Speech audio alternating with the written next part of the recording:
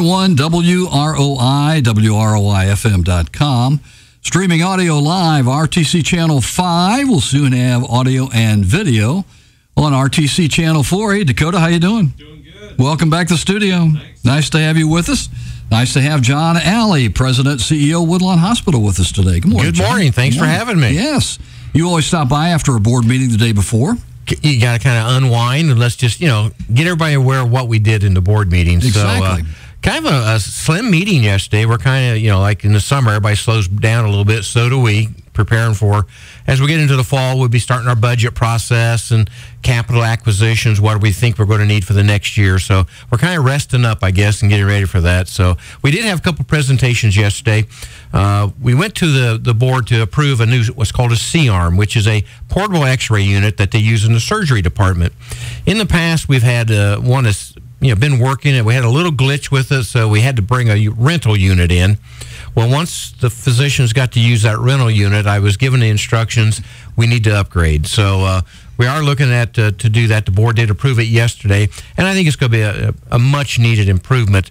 The older unit had the detector head was a 9-inch. Well, by moving to the new one, it's going to be a 12-inch. Now, that doesn't sound like a lot, but the primary example is with Dr. Sheedy and his anterior hips. With our older unit, he'd have to take two views because he couldn't see the complete both hips at the same time.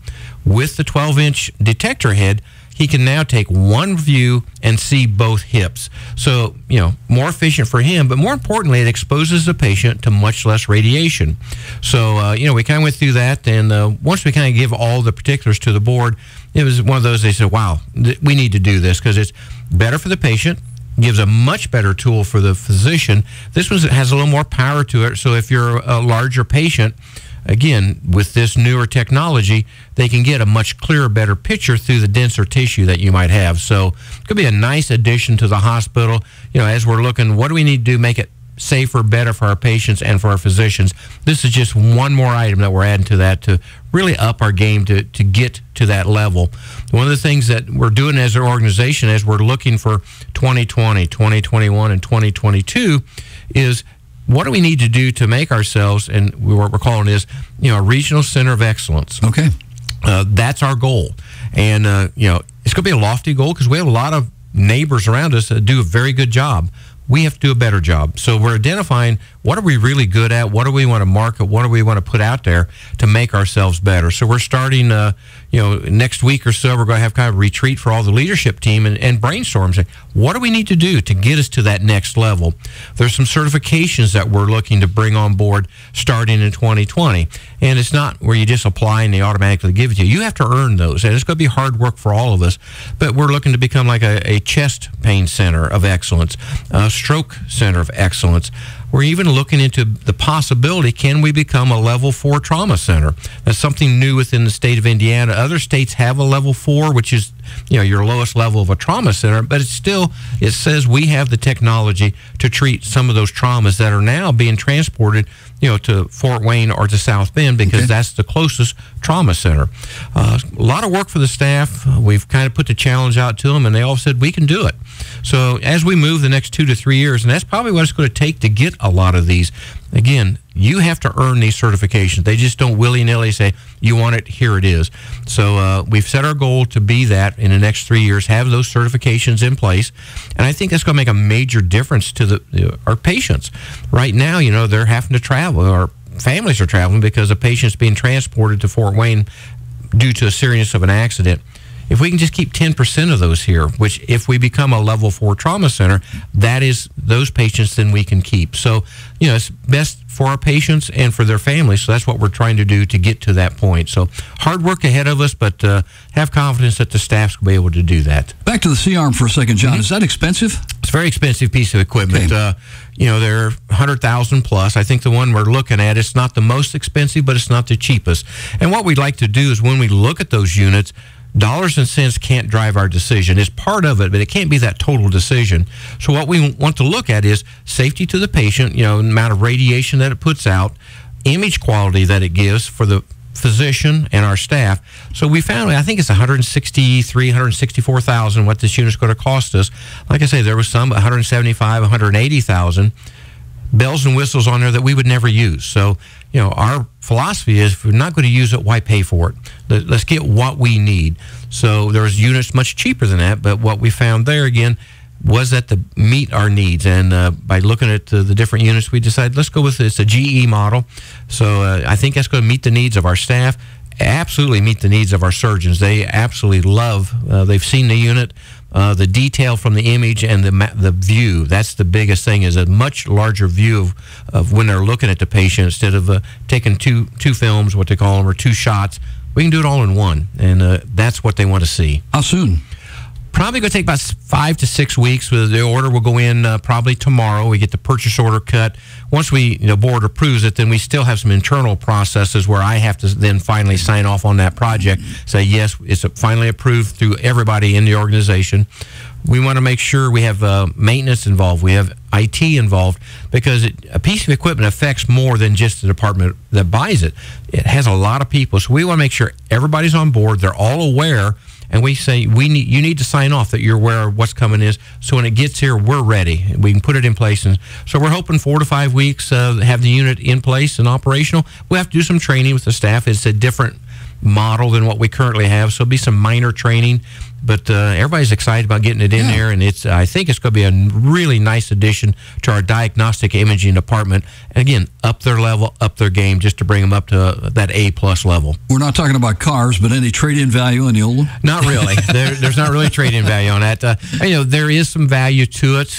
There's several companies around that will say they buy used medical equipment, and what they'll do, they'll buy it, refurbish it, and sometimes it stays here in the United States. Sometimes they sell them overseas. Okay. So, for us, it's no longer meeting our needs.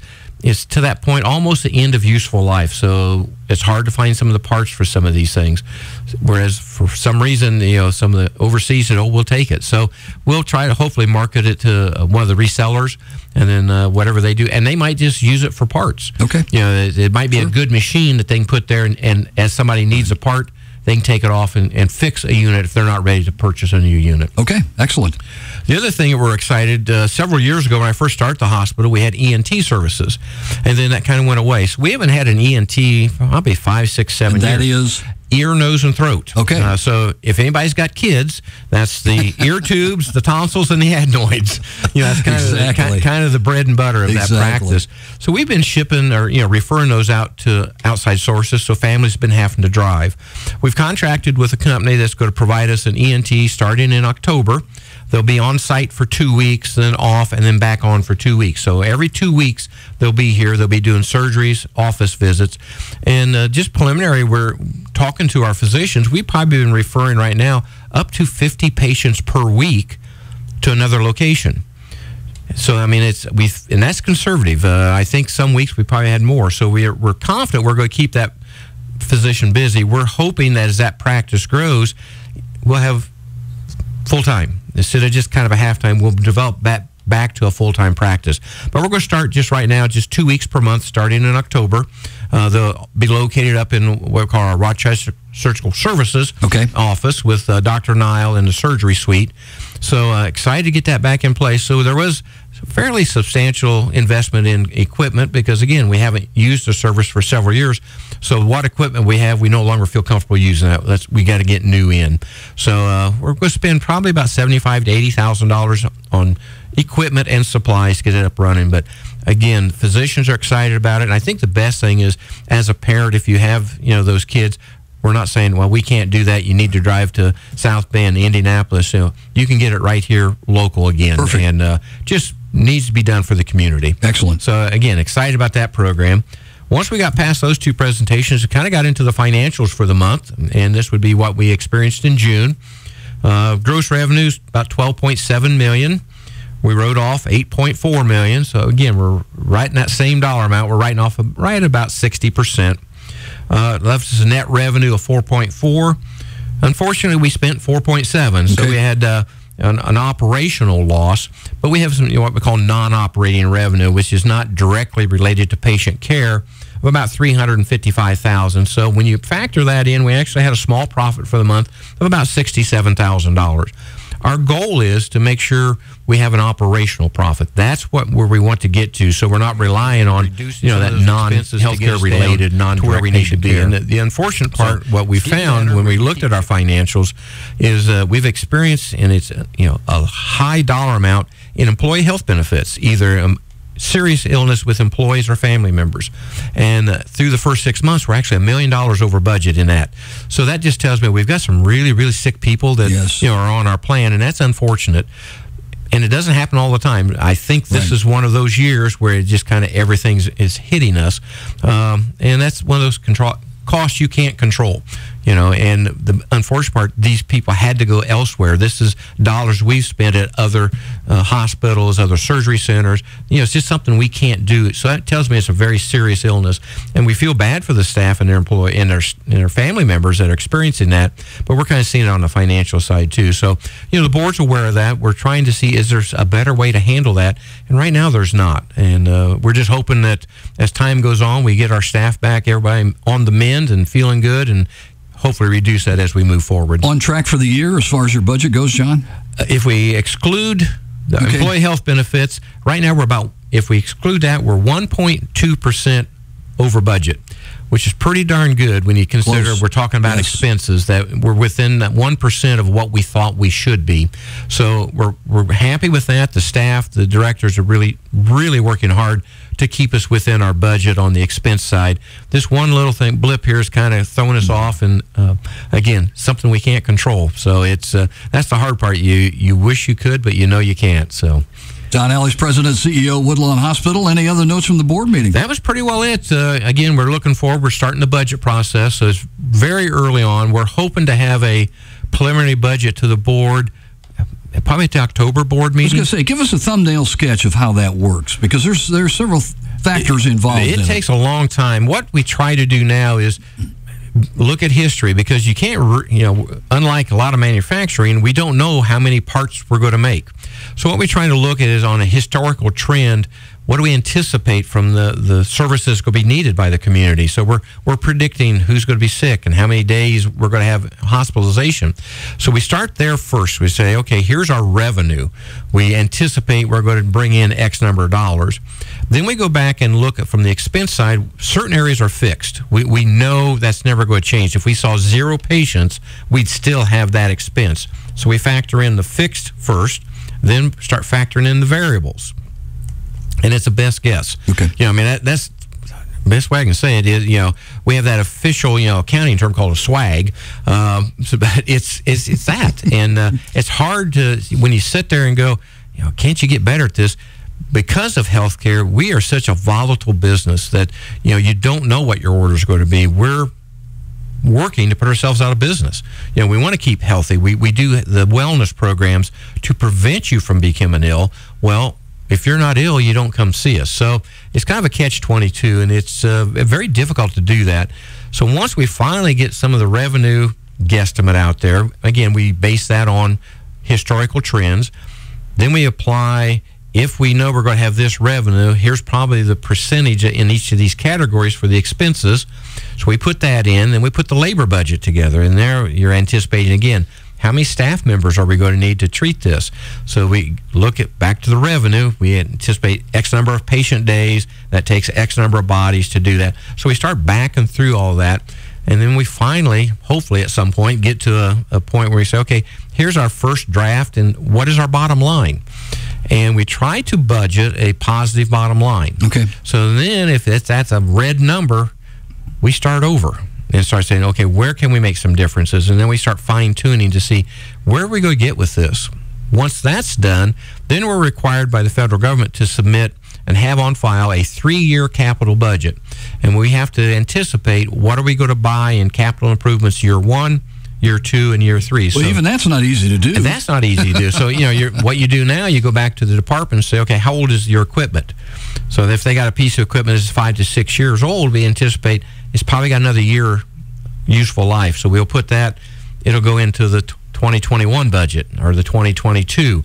So we're trying to predict those out. And then what we do, we like to make whatever our capital expenditure is to match what our depreciation expense is. So like this year, we are going to depreciate or write off about $1 $1.2 million in depreciation. So that's what we anticipate. We'd like to, whatever we write off, we'd like to spend, put that money back into the organization through improvements and new products. So it takes several months to get it done. And again, when you get done, at best, it's a guess, because it's just so hard to determine, what kind of illness we'll see. We look at trends. We get with CDC.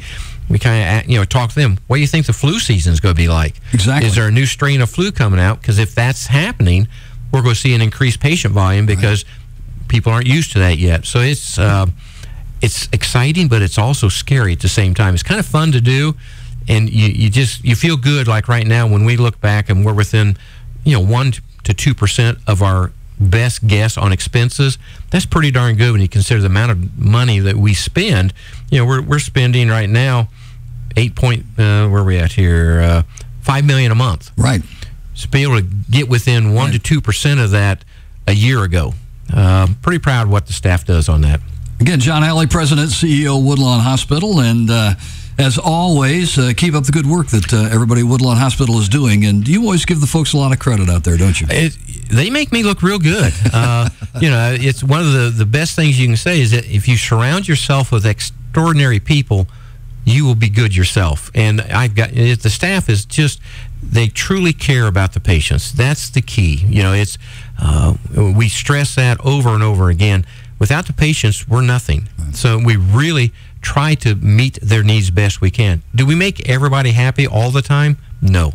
We've come to conclusion some people you can't make happy, but we're still going to see them. We're going to do our best. And I think they do an outstanding job in meeting those needs and get to know the patient. And it's, we do have, a lot of sick people, and it's, it makes you feel good when you see the staff members feeling sorry. I mean, they truly, if a patient's not doing well, I've seen staff members crying because, Mrs. Smith is not doing as well as they think she should. Sure. That tells me they truly care about what they do. Exactly.